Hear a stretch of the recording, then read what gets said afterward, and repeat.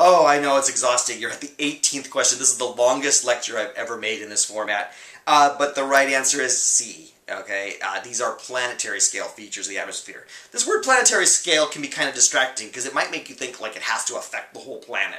No, planetary scale just means it's on the order of like a few thousand to maybe 10,000 kilometers across, which especially in like the Southeast Asian monsoon and so on would be a good description of the scale of this phenomenon.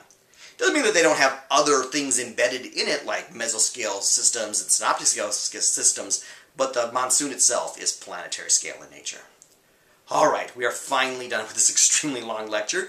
Please navigate back to Blue Line if you still have any strength to move on to the next activity, and let me know if you have any questions.